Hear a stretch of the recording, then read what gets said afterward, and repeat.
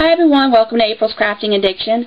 I'm having a lot of response to my new scrapbook that I'm doing online and showing you pictures of it as I finish it. And some of you asked me how to make the box for the scrapbook insert to go in. So I'm just going to do a quick tutorial for you today on how to do that. You're going to need two pieces of 12 by 12 basic black cardstock or whatever your favorite color is. This just happens to be black and it's 12 by 12, so we're going to go with it. You're going to score and cut your paper. Let's cut our paper to 10 by 9.5. Okay, so we're going to, and my Stampin' Trimmer allows me to cut two pieces together at the same time. So we're going to go 10.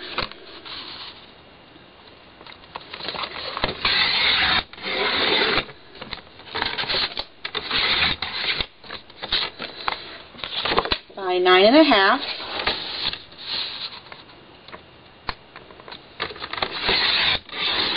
I need to change my blade, I guess. Okay. And now we're going to score a 1/2 inch on the 9.5 inch side on both pieces. So you're going to score, come down to 8.5.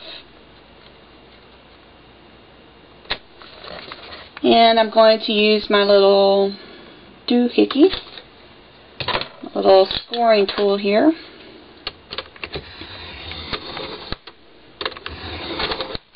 Okay, that's scored.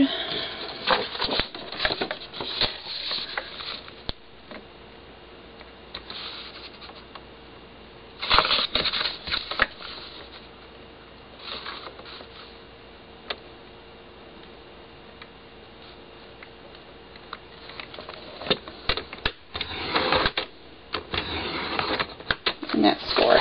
Okay. So they're both scored now at 8.5.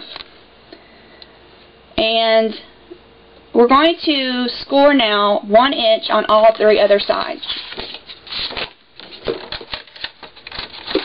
I'm just going to put it back in my trimmer, the 1 inch mark, and score down.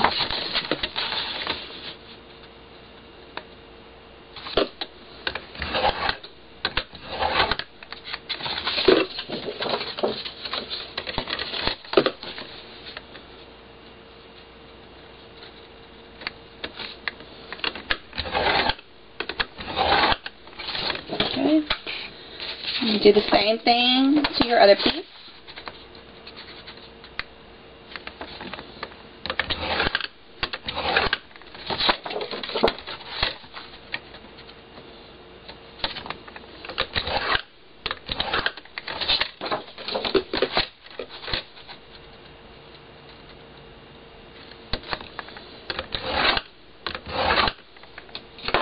Okay, I'm going to put my trimmer up. I no longer need it.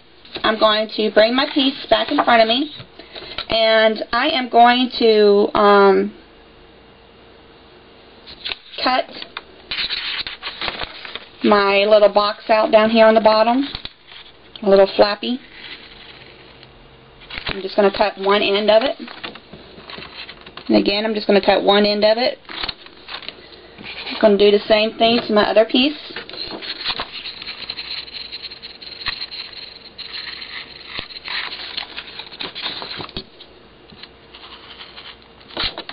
Okay, and now I'm just going to crease all my my folded scores.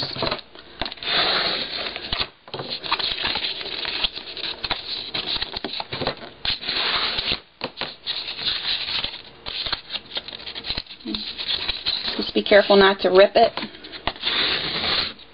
This is Stampin' Up's black cardstock, basic black cardstock.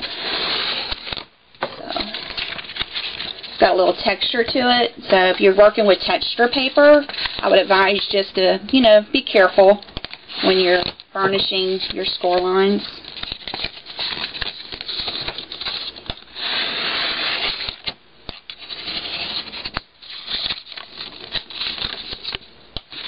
I'm sorry if I'm out of camera a little bit here.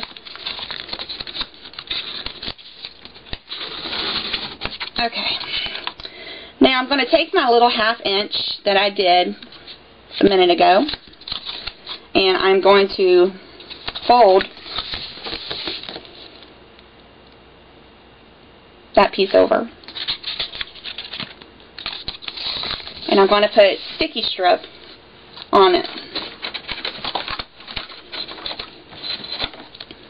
You can also use score tape. It's totally up to you. But I like the sticky strip, the red line tape. To me, it just gives a nice firm hold to it.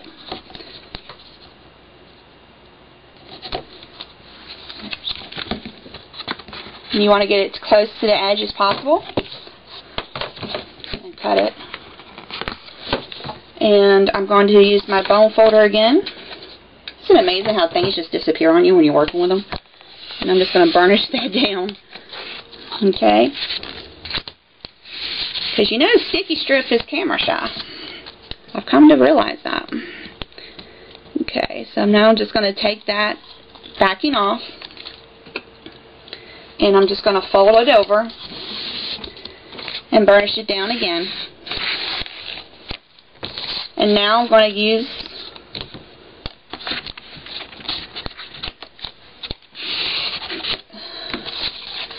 sticky strip again just to hold my tabs in place like that. So you want to make sure that you put the sticky strip on the opposite side. This is probably too long, but that's fine. Just want a little piece here.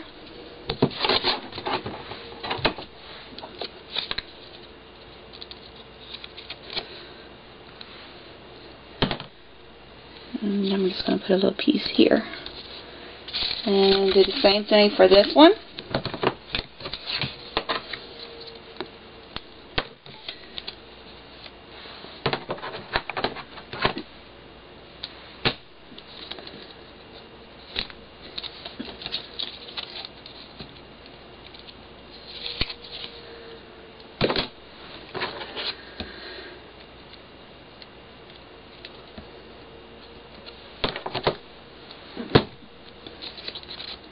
Okay.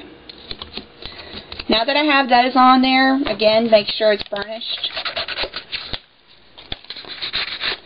And you're just going to adhere the tabs to your base here.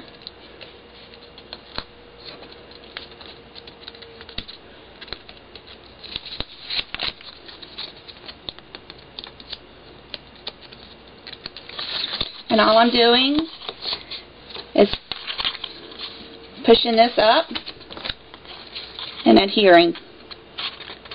Just like that. Make sure it's good and it's on there.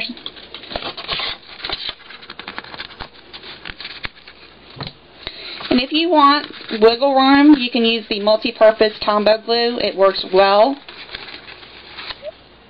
with this project as well. Or whatever adhesive you find that you like the best. And again, I'm just folding that over and making sure it sticks. Okay. So I got a good, nice, sturdy bottom of my box now. So I'm going to put this aside. I'm going to stop the camera, and I will be right back so you don't have to see me do the other one.